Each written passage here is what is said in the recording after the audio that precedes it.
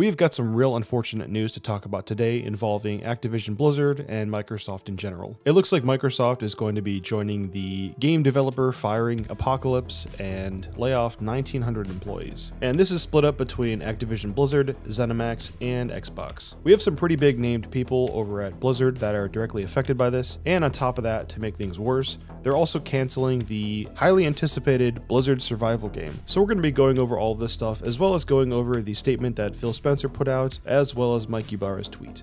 So it looks like we've got another massive layoff that's happening to the game industry. First, the big one that people were talking about just a few weeks ago was Riot Games, and now it looks like it's come over to Microsoft. So after looking at the statement that Phil Spencer put out when he was talking to The Verge, I'm not going to go over the whole thing here, but I'm just going to kind of go over what was said there. And basically the whole thing was like, when the actual merger happened or was completed, they basically did a big assessment and realized that there was a ton of redundancy and just a lot of overlap between positions across all the different companies. So this is them trying to just, I guess, trim the fat and get rid of all of that bloat. He did mention that to the people that are affected by this, they are going to be supporting them during this whole transition. So it sounds like there's going to be a bunch of like severance benefits for the people that got laid off. But what's really wild about this whole situation is that it looks like Mike Ybarra is going to be stepping down. So here's the tweet that he put out. I want to thank everyone who is impacted today for their meaningful contributions to the teams, to Blizzard, and to the players' lives. It's an incredibly hard day, and my energy and support will be focused on all these amazing individuals impacted. This is not in any way a reflection on your amazing work. If there's anything I can help with, connections, recommendations, etc., DM me. To the Blizzard community, I also want to let you know today is my last day at Blizzard. Leading Blizzard through an incredible time and being part of the team, shaping it for the future ahead,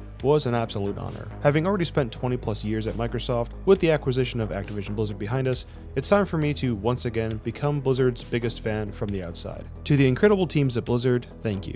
Words cannot express how I feel about all of you.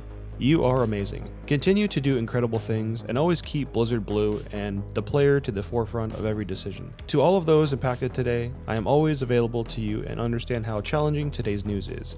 My heart is with each of you. So for me, this is actually kind of a shock. Well, I assume it's probably a shock for everybody watching this, but for me, I really thought that Mike Ybarra was like probably the last person that was going to be getting canned over at Blizzard. It just seemed like he had a really good relationship with Phil Spencer, so it just kind of seems odd that, you know, they decided to let him go. I'm just going to be really curious to see what happens going forward with, you know, are they going to have someone else take over and be president, or are they just going to have, like, you know, the game studio, I guess, go straight to Phil Spencer. And then the other thing that really sucked about this whole announcement is that they officially canceled the survival game that Blizzard was working on. Very little information is known about this game, and it just really sucks that another Blizzard game is being canceled. And I just gotta say, I know when you guys hear these kinds of stories, it really sucks to hear about all these people losing their jobs, but I just want to say that, you know, while this does suck, and I have a lot of sympathy for those people because it's just, losing your job is just terrible. You know, these things happen in this industry a lot.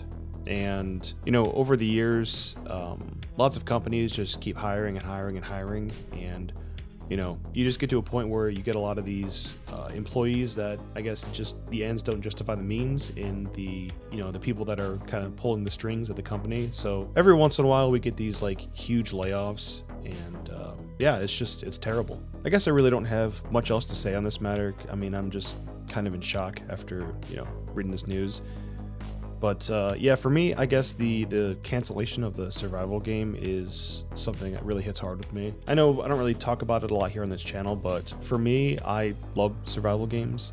You know, I really enjoy Rust and Conan Exiles, and yeah, I was super hyped, thinking like, oh man, was it, you know, a really good company making a actual survival game instead of like some early access thing. But yeah, now we're never gonna see it, so that sucks. If you guys are looking for some silver lining as far as like the survival game thing, I will say this: this new game Enshrouded that just popped up on Steam Early Access.